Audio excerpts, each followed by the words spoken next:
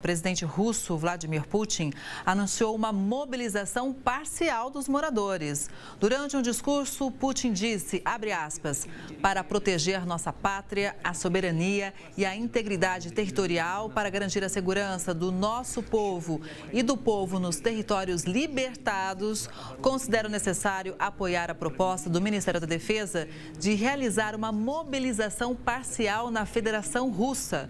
Fecha aspas.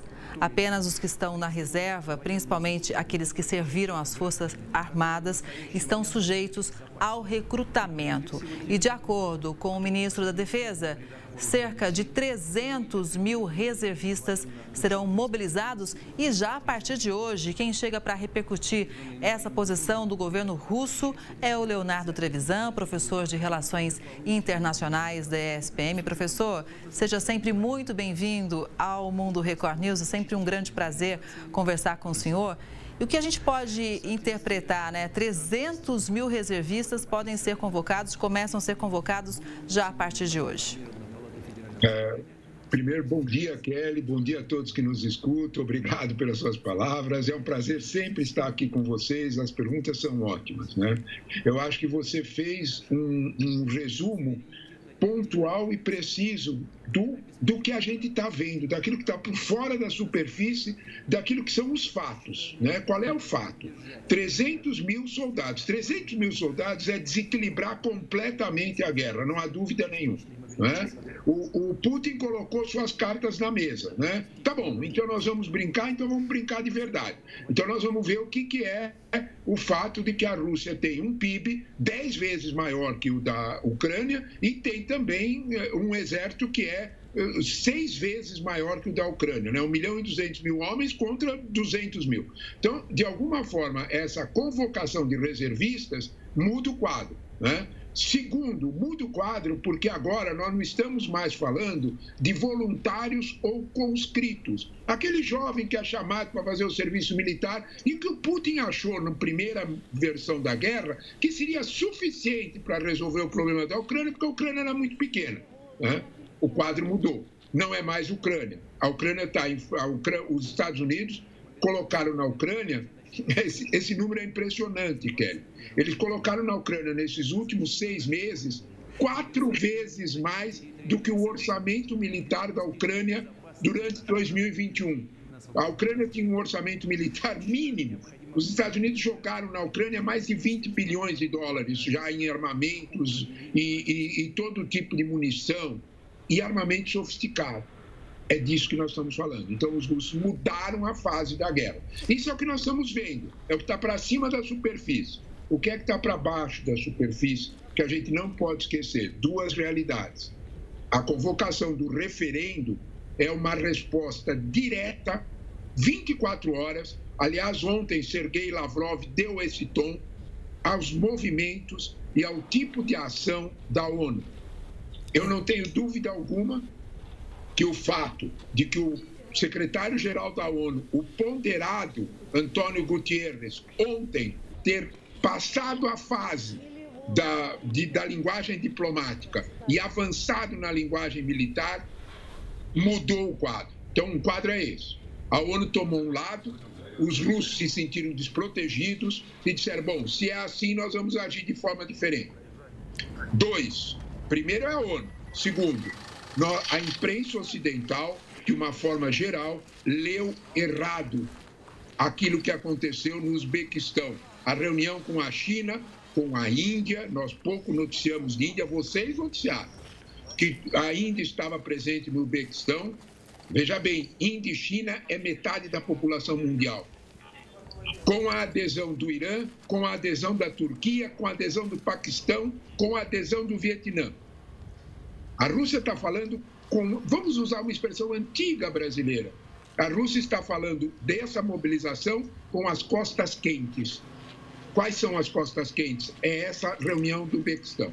Você está certíssima. Existe aquilo que nós vimos para cima da superfície e existe algo para baixo da superfície que tem que ser ponderado nesse movimento das tropas. Professor, mas sabe o que eu acho interessante? Hoje a imprensa russa, ela destaca um posicionamento da China, onde a China diz o seguinte: depois desse pronunciamento, onde 300 mil reservistas russos vão ser recrutados aí por Moscou, a imprensa russa está repercutindo um posicionamento do governo chinês que é o seguinte: esperamos, a China ainda torce para um desfecho diplomático, ou seja, que todo mundo chegue num acordo, apesar do posicionamento chinês que a gente acompanhou na semana passada, de bem alinhamento com a Rússia. Então, fica esse posicionamento também. Agora, hoje, durante o discurso, professor, o presidente Vladimir Putin também fez uma clara referência ao pontual uso de armas nucleares, né? O presidente disse que a Rússia também tem vários meios de destruição e alguns componentes até mais modernos do que os dos outros países da OTAN. Putin enfatizou que se a integridade territorial do país estiver ameaçada, certamente vão usar todos os meios à disposição para proteger a Rússia e também o povo russo.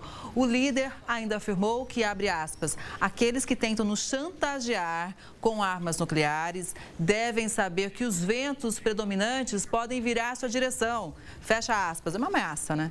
Nessa semana, o presidente dos Estados Unidos, Joe Biden, deu uma entrevista falando sobre as preocupações com o uso de armas nucleares na guerra da Ucrânia e que o uso de armamento do tipo poderia, então, desencadear respostas à altura. A gente vê aí realmente um jogo de chantagens, de ameaças, né? Claro, de uma forma subliminar, mas acaba sendo também um recado claro.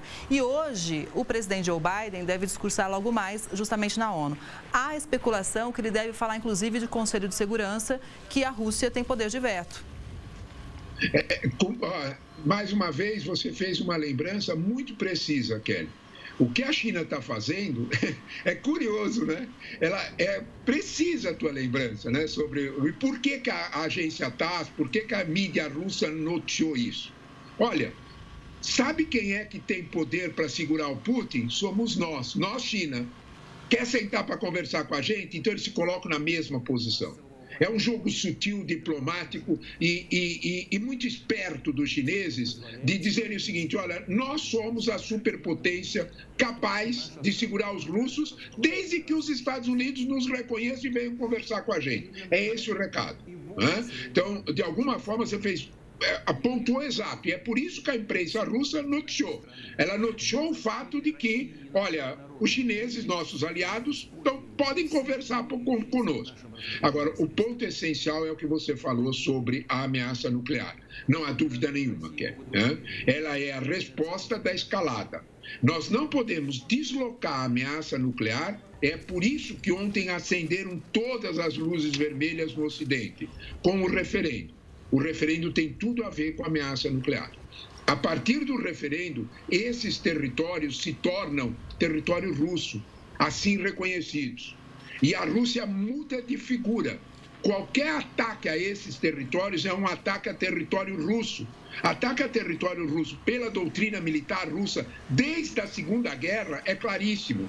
É assunto que eles vão usar todos os meios para se defenderem, porque eles estão sendo atacados em seu território. O território russo se expandiu. Na prática, o que nós estamos vendo é uma brutal e perigosa escalada. Os discursos, por enquanto, eles estão no caminho da chantagem, mas é evidente que incidentes, todas as guerras começam com incidentes. É evidente que um incidente pode provocar uma situação descontrolada. Não há dúvida que a preocupação de todo o Ocidente com esse referendo tem tudo a ver com a resposta do Putin de que não é só referendo, é referendo mais armamento nuclear. Isso, de algum modo, mudou o degrau onde nós estávamos preocupados com essa guerra. A gente vê uma escalada aí do tom do discurso, né? Inclusive, o ministro de Defesa da Rússia hoje deu uma declaração que também repercute lá na imprensa russa, na TASS, por exemplo, e ele diz o seguinte, que a Rússia ela está em guerra não só com a Ucrânia, mas com todo o Ocidente, porque lembrou, como o senhor já mencionou aqui, muito bem pontuado, que a Ucrânia já não tinha mais armamento do período soviético, então, realmente enfatizando que quem está armando a Ucrânia é o Ocidente. Professor, obrigada pela análise, obrigada pela participação. Um bom dia, até a próxima. Obrigado a vocês pela oportunidade e uma boa conversa. Obrigado, até a próxima. Bom dia a todos. Até, bom dia.